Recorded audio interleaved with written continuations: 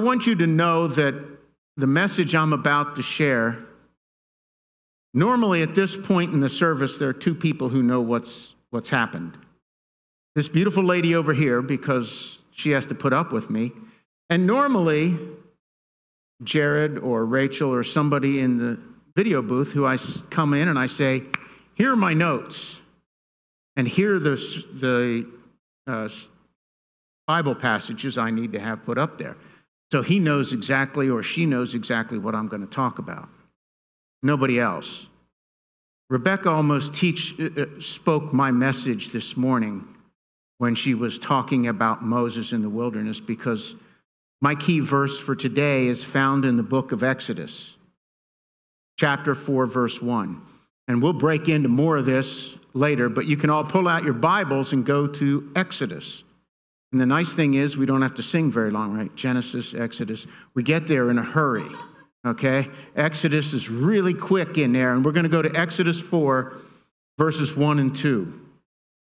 And in that it says this: Moses answered, "What if they do not believe me or listen to me and say, 'The Lord did not appear to you'?" Verse 2. The Lord said to him, "What is that in your hand?" And he just replied, "It was a staff." We're going to break this down, and I'm going to talk a little bit about this, but Lord, thank you for confirmation. Let's pray real quickly. Father, I thank you. I thank you that it is now time for you to be front and center. Continue to be front and center. Let everyone see you and hear from you, and let me get out of the way. Father, we thank you for it in Jesus' name. Amen. How many people out there are what-if people? Is there anybody else who's a what-if person? Okay, I'm your king. I'm the king of what-if, and Julie will confirm that. I come by it honestly. My father was a what-if guy. Many times my mom would wake up in the morning and my dad would have been up all night long because he had a project. Mom says, yeah, Dad was up again. He had a project. He was trying to figure out what he was going to do and what happens if this goes wrong. What happens if I have this problem? He tries to figure everything out that way. I came by that same gifting. When I first got a job, all those what-ifs came about. Then I started coaching. And I'd wake up in the middle of the night with really foolish questions. Quit nodding. You don't have to agree, honey. Questions like, what if the young man that I had planned to pitch gets sick and can't make it to the game? Then what am I going to do? Or what if I get thrown out for arguing balls and strikes? That never, probably not often happened. I know you don't see it, but I'm a little intense when I get onto a sporting activity, just a little bit. But those are the kind of silly things that I'd wake up in the middle of the night and I would say, what if? Trying to figure out what am I going to do if that happens? Then I had children. And I'd get all sorts of questions about what do I do if my child gets out of line. Now my children come to me. And my children come to me and say, Dad, what if I punish this child for disobeying and they tell me they hate me? And I say, welcome to my world. It happens. And guess what? They get over it. Right? The best what ifs come from my grandchildren. What ifs like, What if Spider-Man runs out of webs? I don't know. Yesterday at the Millersport Sweet Corn Festival, my son had gone up to get some of these pumpkin donuts. And my grandkids had loved those. And my one grandson looks at me and says, "Papa, what if Daddy brings back 100 pumpkin donuts?" I don't know. Buddy, I can't tell you, but you're going to have an awful sick belly if you eat them all. So they can come up with some of the craziest what ifs.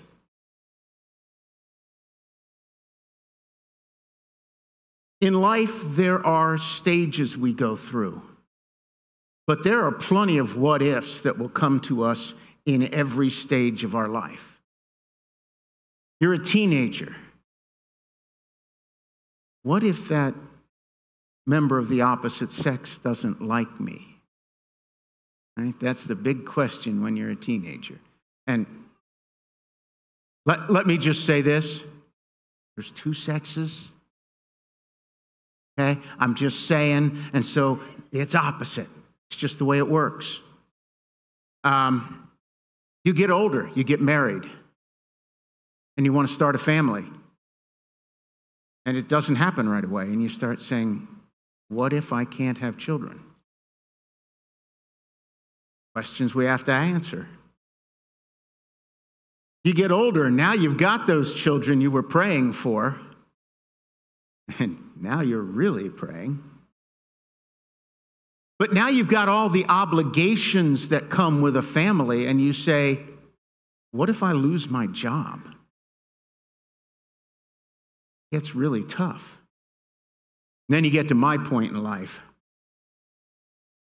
A whole lot older. Don't have those obligations. Well, what happens if I get some really bad illness? Again, there are all sorts of things that will try to come into your head and raise those what ifs. That's what's happening to Moses right here. As I always do, we're going to dig into the scriptures and go backwards a little bit and see how we got to Exodus 4:1. In Exodus 3, Moses is out in the wilderness, right? He's a murderer. He killed an Egyptian who was going to abuse one of his Israelite counterparts. And so he's out tending to the sheep, and he has his burning bush moment. Right? He comes to this burning bush that isn't getting burned up. And in that moment, he's talking to God. And the conversation happens, and we find it Exodus 3, verses 7 and 10. And it says this, "The Lord said, I have indeed seen the misery of my people in Egypt. I have heard them crying out because of their slave drivers, and I am concerned about their suffering. So I have come down to rescue them from the hand of the Egyptians and to bring them up out of the land into a good and spacious land, a land flowing with milk and honey, the home of the Canaanites, Hittites, Amorites, Perizzites, Hivites, and Jebusites. And now the cry of the Israelites has reached me. I have seen the way the Egyptians are oppressing them. So now I am sending you to Pharaoh to bring my people, the Israelites, out of Egypt."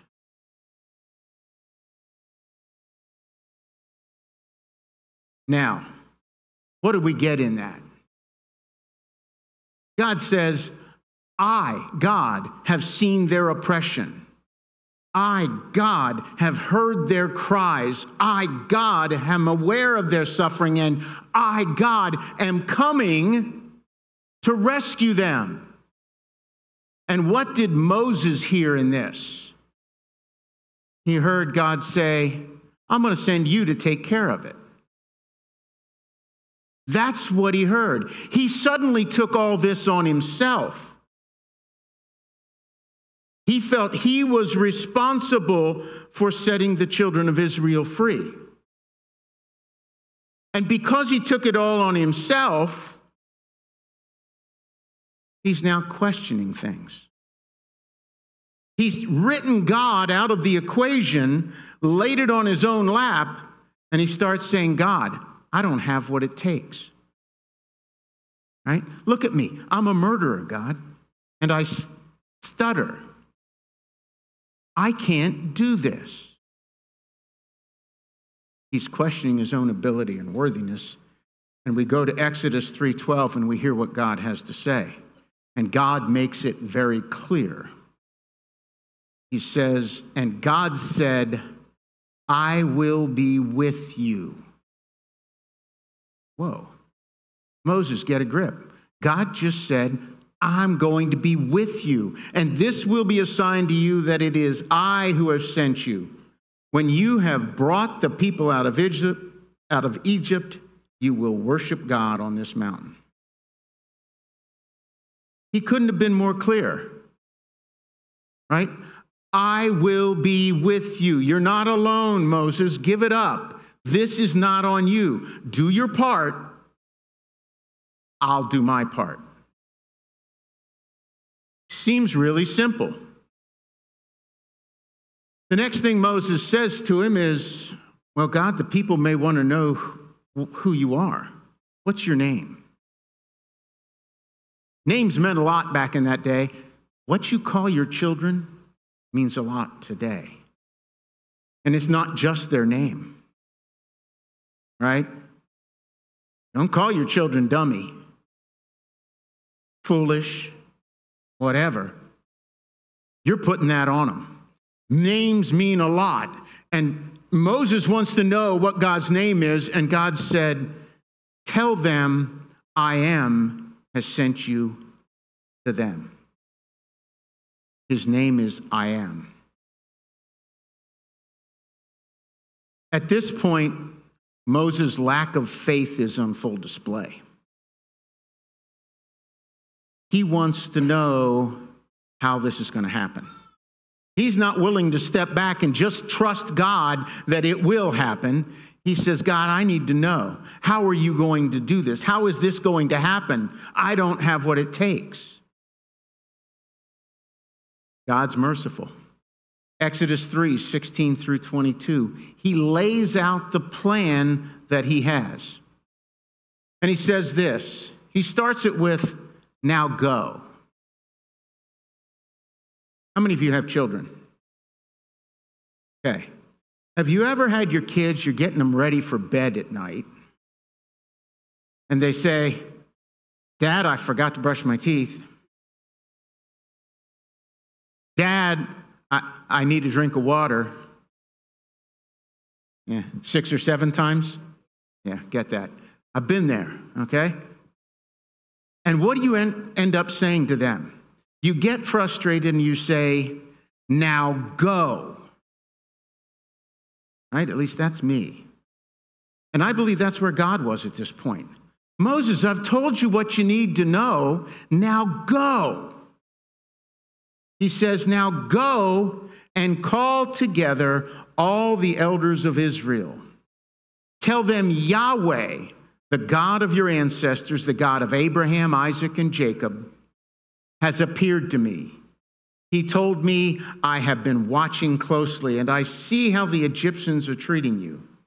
I have promised to rescue you from your oppression in Egypt.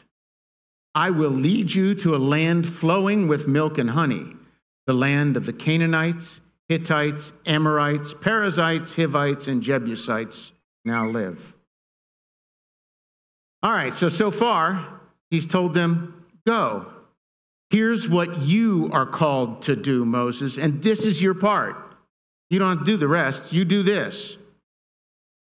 Then he tells them what's going to happen. He says, the elders of Israel will accept your message. Then you and the elders must go to the king of Egypt and tell him, the Lord, the God of the Hebrews, has met with us. So please let us take a 3-day journey into the wilderness to offer sacrifices to the Lord our God. The elders are going to hear what you say. They're going to believe it. And then here's your next assignment. You and the elders, go to that king. You're going to meet with him. and you're going to ask for this. Then he tells him what's going to happen next. Verse 19. But I know that the king of Egypt will not let you go unless a mighty hand forces him. So I, God, will raise my hand and strike the Egyptians, performing all kinds of miracles among them. Then at last he will let you go, and I will cause the Egyptians to look favorably on you. They will give you gifts when you go, so that you will not leave empty-handed. Every Israelite woman will ask for articles of silver and gold and fine clothing from her Egyptian neighbors and from foreign women in their houses. You will dress your sons and daughters in these, stripping the Egyptians of their wealth. All right, how much more detailed plan does Moses need? Here's what you're going to do. Here's how they're going to react. Then you're going to do this, and I'm going to do this, and this is what's going to happen, and you're going to leave with all the riches of Egypt. Seems pretty simple. God has laid it all out for him. And then we get to our key verse. All of that happens, and Moses' response is, what if? What if they don't believe me or listen to me? He's seen God's plan. He knows what he's to do. He knows what's going to happen. And he's still saying, what if?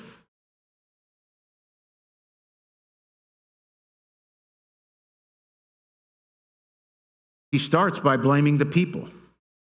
What if these people don't believe me? He's concerned about what might happen. Fact of the matter is, it's his own faith that's lacking at this point. He's not trusting God can do what he says he can do. God immediately turns it around, kind of ignores the what if question and says, what is? What is that in your hand? What he's saying is, I told you I am. I am what you need in this season of your life. And when you get to the next season, I am what you need in that season. And when you get to the season after that, I'm already going to be there waiting for you because I am what you need in every season of your life. Right now, you don't need all this other stuff. You don't need a staff that can part the Red Sea. That's not for a while yet. You don't need that. You don't need one that can turn the Nile into blood or can hit a rock and bring water. What you need is to be able to show the people that you've heard from me and there is a plan that God has that will bring you out of Egypt. Now, I talk like that, like I'm talking negatively about what ifs. I am not. What ifs have their function. They're needed in different seasons of our life. Think about it. When we were planning this event, it didn't just come together by happenstance. It wasn't just luck. We asked a lot of what ifs, right? What if the people don't get on board? What if we go out and knock on doors and people turn us down? What are the things that could happen that we need to be prepared for? Next week is the Great Harvest Party, and it's going to be awesome. Bring people. It's our responsibility to reach out to the people that we brought in and turned in prayer requests for and talk to them. But we've got a plan. We've done our what ifs, right? What if it rains? What if there isn't enough parking? What if somebody gets hurt in the bounce house, like me? Okay? These things can happen, so we're prepared. But the fact of the matter is this, at some point, we have to get out of the what if. And when God tells us to move, Our response should be to move and not continue to ask what ifs. See, that what if can be a tool that the devil uses to get us to avoid God's calling on our life. See, what if can lead you to why not, so you never get to the what is that God has planned for you. So we need to think about when that what if comes. Is it supposed to be asked? God's telling Moses, trust me, I am. I am the answer to every question you have. I am the answer to every need you have. Do you trust me? You need healing.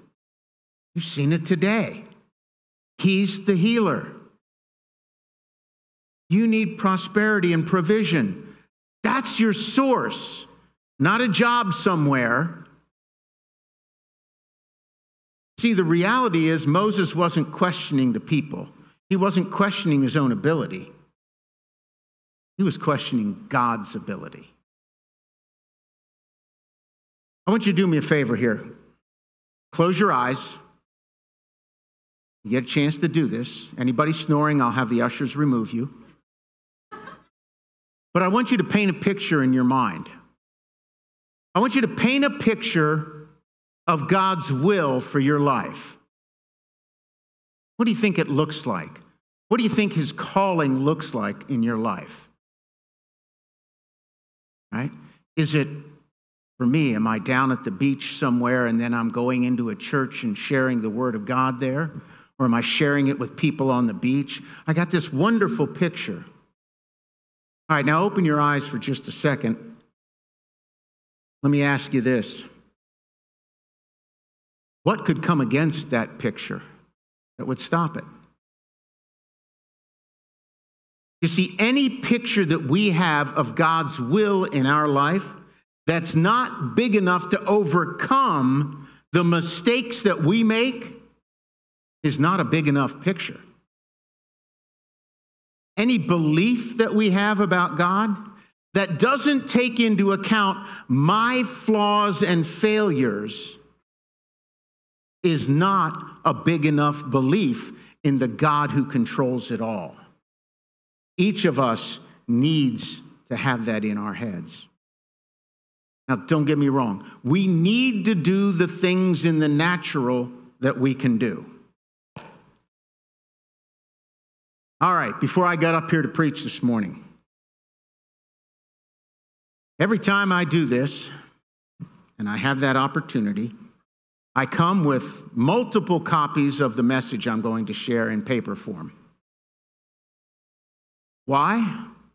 Well, I could lose one. I could spill water on one. Pastor John could pull a joke and go over and take it, just saying, how can you handle it now? Right? That does sound like Pastor John, doesn't it? Yeah, okay, thank you. I appreciate that. So I've got paper copies and I'm ready.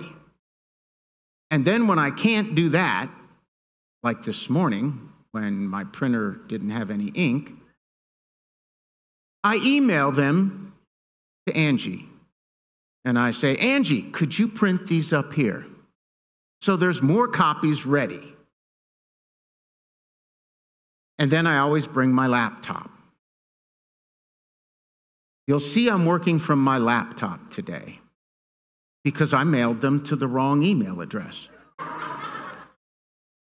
Okay? So I am now at the end of my wits because I've prepared 3 different things. And then before I came up here, and every time I do this, I've got a mental checklist that I go through, all right, of things I'm going to do to be prepared. The first thing I do, if you go over my little black folder, you will find 55 cents in change, keys to my vehicle, keys to this building. You'll find my wallet and my iPhone. Why? You don't need to see me up here doing this, okay? And I'd have that tendency to do it. Now, honey, we've got some shady-looking characters, so keep an eye on that for me while we're going on. So that's the first thing I do. All those things come out, and they're in that spot right there. The next thing I do, I brought up a bottle of water. It was already opened before I came up. Why? I can picture it being there, and it's tight, and I go and I'm squeezing, and I do this, and the water flies out, and I get up here. Now I got to preach while I'm soaking wet. So it's already opened, so I don't have to worry about that. Okay? The last couple things I do, I check to make sure that my zipper is up and the microphone's on. All those things I do before I get up here. But at some point, I have to stop all this preparation and let go and let God take over. You see, all our preparation can diminish God. We can try to take God out of the equation by preparing ourselves into submission. There is a time when God says, move, and we are to move.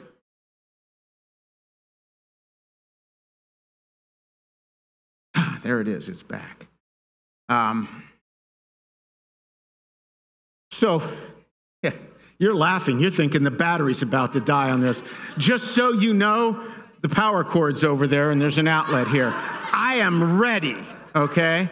If this thing dies, we got a whole nother problem to deal with. So what are the things in your life that cause you to ask, what if? Job. That's a good one, right? You start your job, what if? What if this? What if that? Probably one of the best ones I've already mentioned. Children. Children will get you to say, what if? Okay? What if I'm too hard on my children?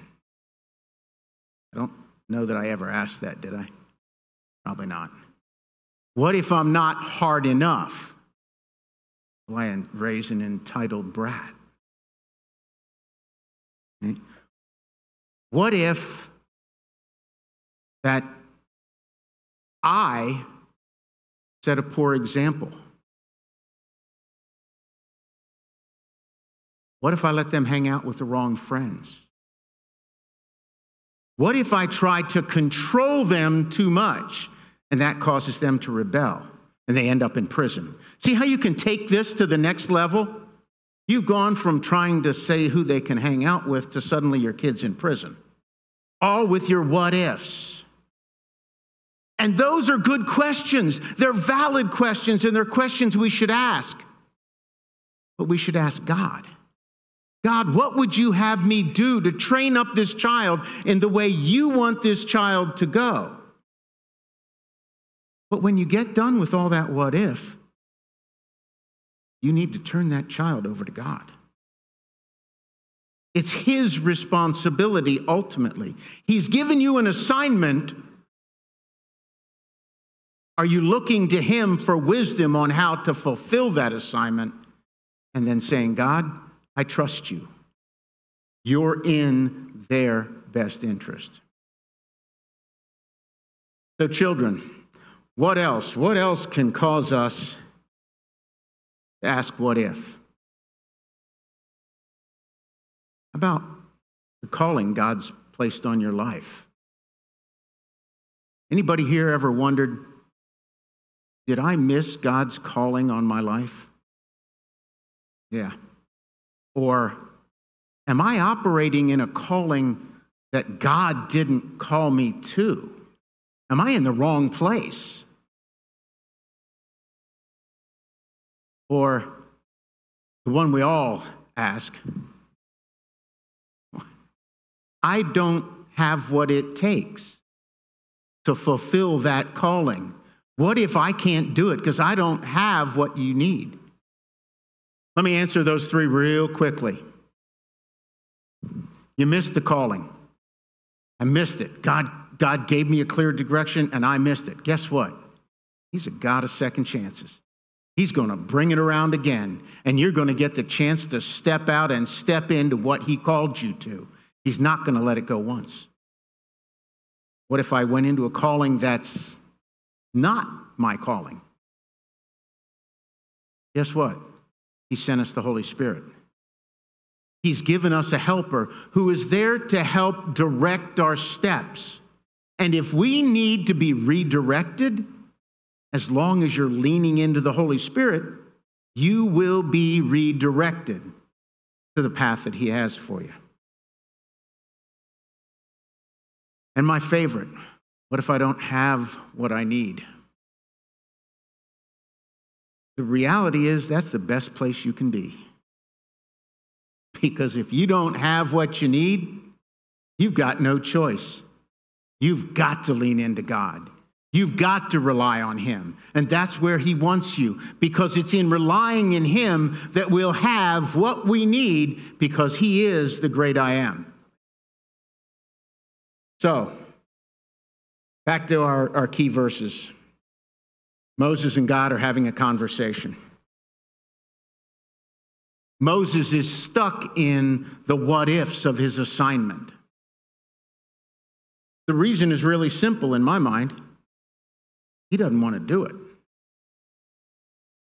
He's trying to find a way out. And God has a whole different mindset. He says, not what if, but what is. He's basically telling Moses, stop looking for a no when I've already given you a yes. Now, I told you before, I'm the king of what if. The one good thing about knowing that is now I can be attentive to that. Right? I feel bad for all those who are in our admin group. We have a meeting, typically Mondays, sometimes Tuesdays. It tends to move once in a while to Wednesday or Thursday. It depends. But every week we have a staff meeting. We have an admin meeting where we go over all the things that happened in the Sunday service. And it's kind of a time to ask, all right, what did we do right? What did we do wrong? What could we do better? What if? And a lot of times, lovely Miss Angie will look at me and say, Pastor Jeff, what you got? Because I say, well, what if? And again, there's value to that to a point. Because again, there's a time to stop. And when you know that you're a what if person, it's important that you recognize that and say, okay, enough. God's telling us to do this, time to do it. Society's given us a whole lot of reasons to ask what ifs, hasn't it?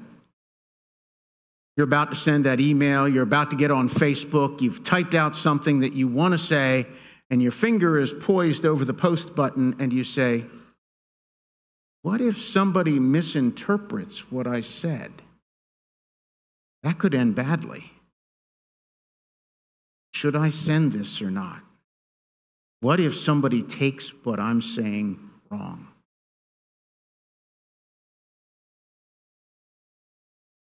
What if I prepare a message? This isn't really much of a what if. What if I prepare a message and I share that message up here and someone is offended? It happens. But what if, because I said something that offended someone, they leave the church? And what if that person, I'm going to go down this what if road. What if that person gets really mad? And what if that person starts posting negative things about me and FFCC? And what if somebody who needed to come here reads that and doesn't come, and they miss their salvation and end up in hell, all because of what I said? We can what if ourselves into the grave. But at some point, we've got to say, what is true? What is real? What is it that I can count on? What is God calling me to? What is it that the Word of God says, and is what I'm saying lining up? We need to change our mindset from what ifs to what is. And that's exactly what's happening here. Moses asked, what if? God says, enough. I'm ignoring you. What is that you have in your hand? Now, we all have this common flaw that we'll take it a step further. What if I? What if I? Right? We lay it on ourselves. Our problem is that we're trying to measure our ability to handle what might be a problem in the future based on where we are today. God's not going to let you stay where you are today. He's moving you forward. He is the great I am. He will be what you need when you need it. When you get to your Red Sea, he'll give you the ability to separate it. When you face Goliath, he'll give you that slingshot and 5 smooth stones. He's really looking for people with unshakable faith. He wants us to get out of this wilderness of what if and into the promised land of what is. Now, I'm going to conclude this by going back to a little bit of what I shared about Pastor Josue in the very beginning. I think most of us recognize him as having an apostolic calling on his life. God's prepared him, and he's ready to do that. Am I correct?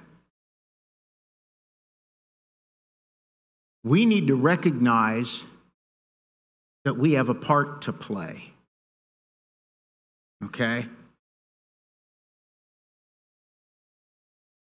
Galatians 2:20 says this: it is no longer I who live, but Christ who lives in me. Folks, Christ is inside of us. Now we are the ones that can be the answer to what is needed to allow him to go into his calling, to fulfill the apostolic calling that's on him right now. We are called to co-labor in the kingdom. This may be your part. Your part may be to do something that allows us to let out more kite string. Let him fly and do what he's called to do.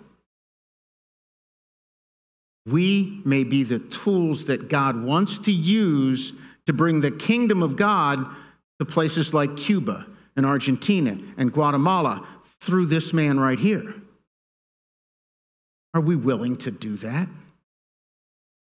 Are we willing to step up and be that answer? The fact of the matter is, there are things that are needed. You heard him talk about being here when he's not gone. That weighs heavily on him. If we look at the number of people that attend a Sunday service and he's not here and we see that number's way down, he starts to wonder, should I have left? Should I be out doing this apostolic thing when at home people aren't coming because I'm not here? That should be a simple thing. I am going to be here. I am. Will everybody else? Will we come even when he's not here? Who's going to lift him up in prayer when he's gone? That's needed, big time. Because some of the places he may go may not be as forgiving as it is around here. And you can say the wrong thing and bad stuff happens. Who's going to reach out to others in the congregation who have a need? He does some of that. It isn't just pastors, admin staff who can do that. Each of us can be the hands on that reel that allow him to do what he's called to do and then come back and bring with him things that he receives, such as this.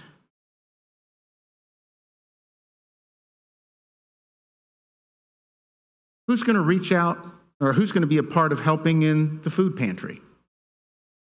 Who's going to be helping back in the children's ministry? Running the cameras, the sound, the lights, the video. That's something one of us can do? Certainly. What's God calling you to do? Step up and do it. We have this thing next week, the harvest party. You want to be amazed? You want to put a smile on his face? I don't know how many of you have that desire. I do. But if you've got a desire to do that, here's something you could do. Many of us sit back and wait for somebody to say, hey, could you help with... Here's a thought. Call the office. 366-7931. Dang. Call them. Say, hey, I'm willing to help. I don't know what you need, but I am willing to help at the harvest party. Let me know what I can do. Can you imagine the smile that's going to put on his face when 20 or 30 people call in there and say, hey, I got your back. I can do that. It would make things so much easier for everyone and help us in the same mode by letting us know that we can make a difference. See, we are called to be the hands and feet.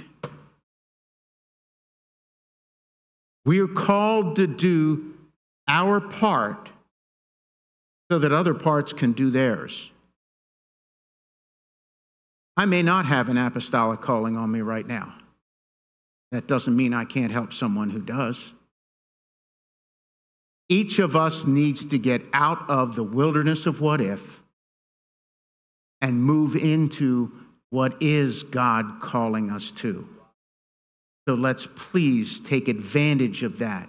Change your mind step and start thinking, what is it God wants me to do to bring the kingdom to here, to the community, to the nations?